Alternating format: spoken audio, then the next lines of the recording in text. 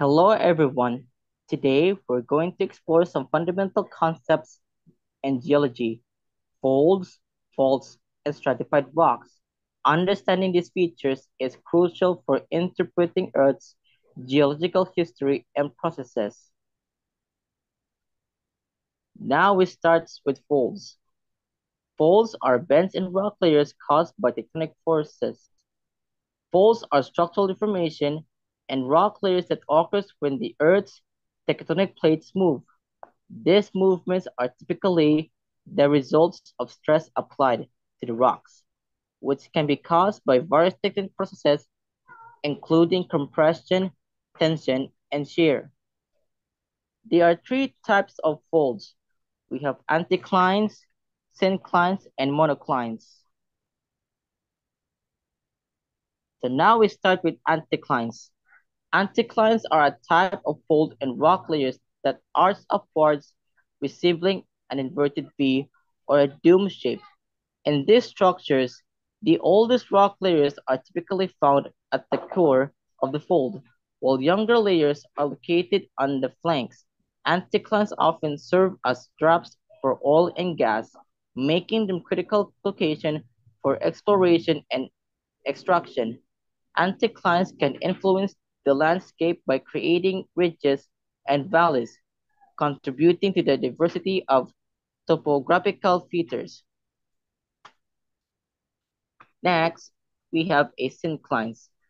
Synclines are geological folds that arch downward, resembling a through or a U shape in a syncline.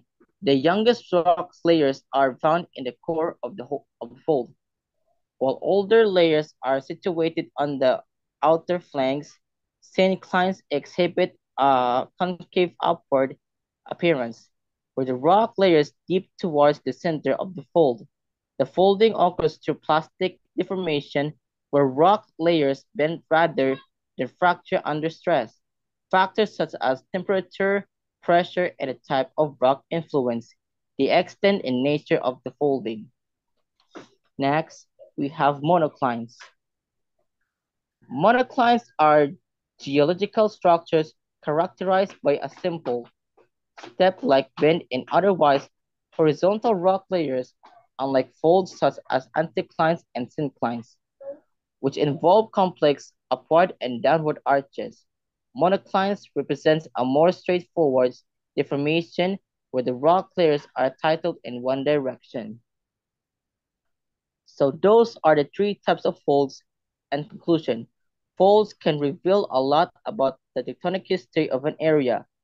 Anticlines and synclines often form in response to compressional forces, while monoclines can include underlying geological structures. So let's proceed to the folds. Folds are fractures in the earth crust where movement has occurred. There are three types of folds. We have normal folds, reverse or thrust folds, and strike slip folds.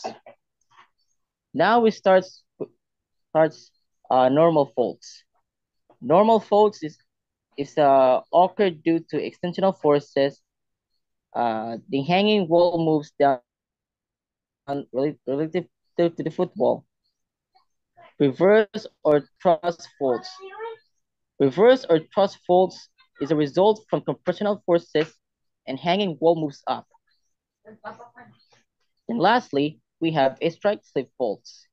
Strike slip folds is involved horizontal movement. So faults are critical in understanding seismic activity. They can generate earthquakes, and studying them helps geologists assess risk in different regions. Now let's proceed to stratified rocks. Stratified rocks are sedimentary rocks formed from the accumulation of sediments and layers. We have three formation processes. We have deposition, compaction, and cementation. Now we start with deposition. Deposition is the sediments settle in various environments like rivers, lakes, and ocean. Compaction.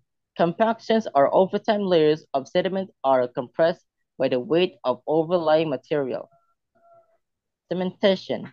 Cementation is a mineral precipitate from water and bind the sediments together. So, stratified rocks can tell us about past environments and climate condition. They often contain fossil, providing insights into the Earth's biological history. Now let's proceed to the importance of faults, and stratified rocks. Understanding these geological features is crucial for several reasons. Now we have three importance of faults, and stratified rocks. We have natural resources, earthquake risk assessment, and paleo environments. Now we start natural resources.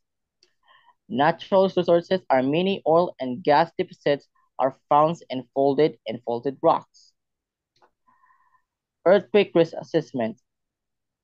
Earthquake risk assessment is identifying faults, helps in predicting and mitigating earthquake hazards. Now lastly, we have the paleo environments. Paleo environments are stratified rocks, provide information about past climates and ecosystem, aiding in climate change studies. In summary, faults, and stratified rocks are integral components of our planet's geological framework. They help us understand Earth's history, predict natural disasters, and locate variable sources.